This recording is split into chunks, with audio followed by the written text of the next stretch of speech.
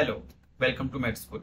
After iron metabolism, our topic will be iron deficiency anemia. Part 1. So, start with normal hemoglobin concentration. Adult male contains 14.6 to 15.5 gram per dl hemoglobin and adult female contains 13.3 to 14.6 gram per dl.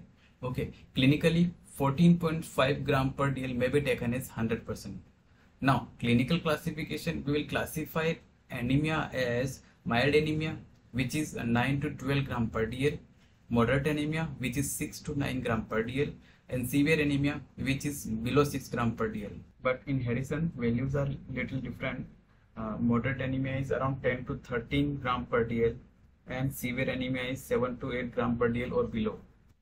Moving on with the condition that causing iron deficiency anemia are: number 1 is increased demand of iron, number 2 is increased iron loss, number 3 is decreased iron intake. See, the condition where iron demand increases are: first one is rapid growth in infancy and adolescence, because in this condition a rapid growth spots take place which increased demand of iron leads to iron deficiency anemia. Next is pregnancy. Everyone knows there is increase in demand of iron which causes iron deficiency anemia. Moreover, in the last 2 trimesters, daily iron requirement of a pregnant female is 5 to 6 gram per day. And the last one is erythropoietin therapy, where iron demand increases which causes iron deficiency anemia. So, major cause of iron deficiency anemia is loss of iron by many ways.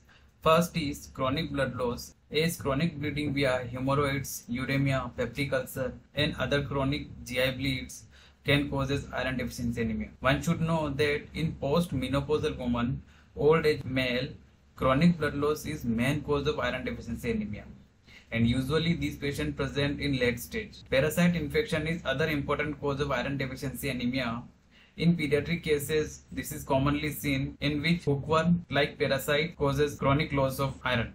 And other obvious cause of iron deficiency anemia are menstrual cycle, mostly in menorrhagic women where iron deficiency anemia is common, acute blood loss like RTA injury, in that case acute blood loss occur and anemia is seen. Blood donation and phlebotomy are other rare causes. So the last cause is decreased iron intake or decreased absorption. If we see, the first major cause is inadequate diet. Next is malabsorption syndrome. In malabsorption syndrome, celiac sprue, Crohn's disease are common where iron absorption is hampered. So iron deficiency anemia is common in these people. Malabsorption from surgery means like gastrectomy and bariatric surgery. The reason is in these surgery the production of HCl decreases which causes decreased absorption of iron, leads to iron deficiency anemia. Before we proceed to symptoms and signs, one should know that the diagnosis of iron deficiency anemia totally based on clinical presentation.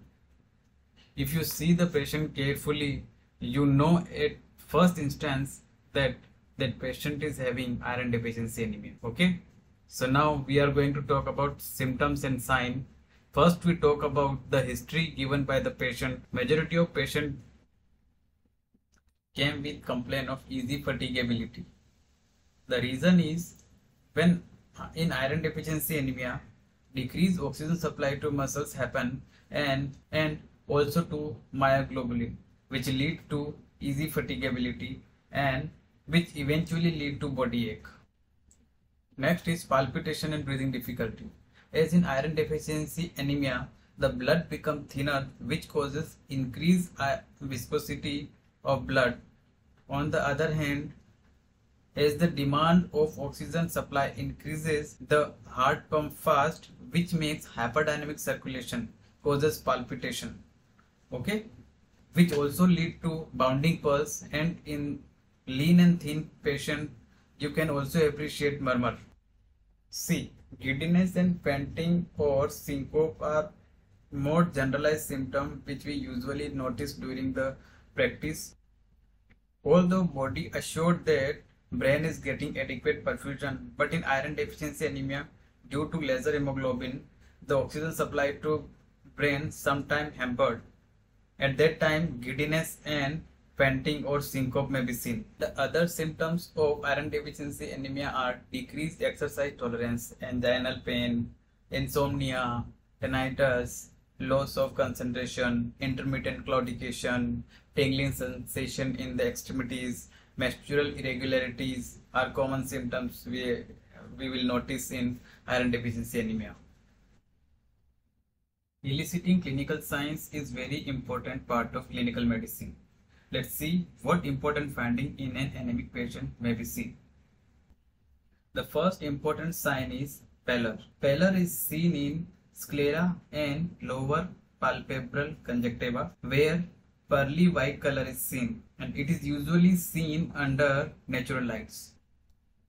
The next is angular stomatitis or chillosis, means the presence of fissure over angle of mouth, and it is due to the lesser amount of oxygen supply to the peripheral organs. In glossitis, the tongue becomes smooth due to loss of villi and become dry and bald.